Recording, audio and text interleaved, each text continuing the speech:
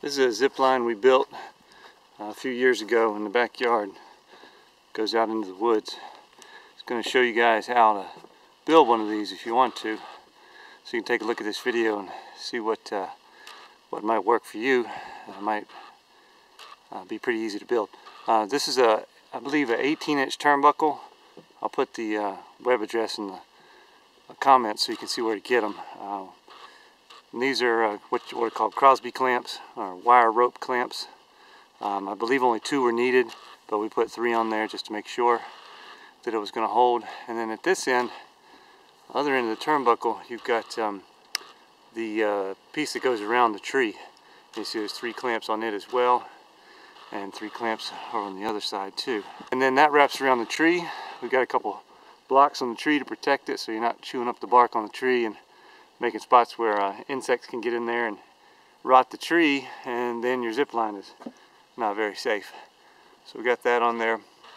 This zip line goes 180 feet out across this little valley we've got here, and it's a 9-foot drop over 180 feet.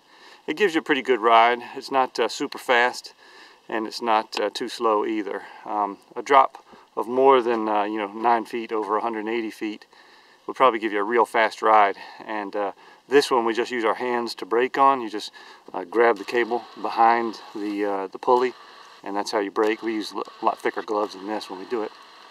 But that's the basics of the construction. This is 180 feet. I think this is 3/8 cable. Yeah, something like that. I think that's 3/8 cable. Okay, this is another view of the second zip line that we have, and this way you can get a better idea of the construction, how it's put together, how the Crosby clamps are, and the eyelets, and this turnbuckle. It's a 3/4 inch turnbuckle. You can see right there, 3/4. I can't remember what the working load is, but it's really more than what you need here. We just wanted a really nice long turnbuckle so you've got a lot of adjustability, because hooking up the zip line to the turnbuckle to here is the tough part. But then what you do is you before you hook it up, you loosen the turnbuckle completely, and then hook the line in right there, and then you tighten up the turnbuckle to get the tension you need. And there's another one at the other end, so you've got altogether about 36 inches of adjustability, and that's really all you need. This one, this line is about 170 feet, and with 36 inches of adjustability, that's enough to get all the tension you need in this line. It might not seem like much, but really all you need is these 2 turnbuckles to adjust it, and that gives you all the tension that you need.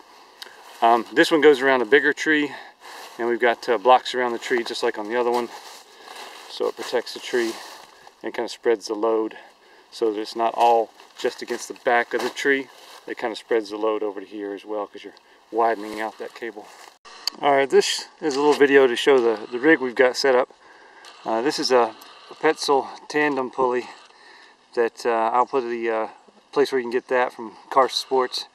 We've got a easy to use carabiner here, a nice little Petzl lanyard, another carabiner here, and just a standard climbing harness for me. And the way this particular zip line works is, as you go down the line, your brakes are just big thick gloves. You just drag them on the line. That slows you down. So let's take a ride. Here we go.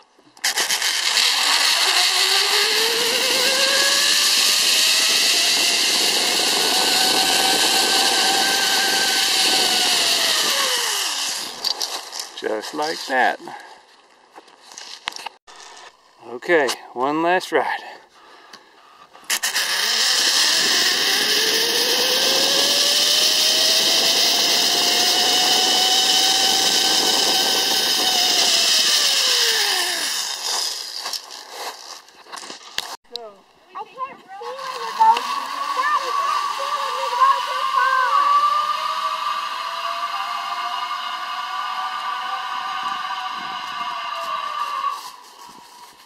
Here we go. Bye, Mommy.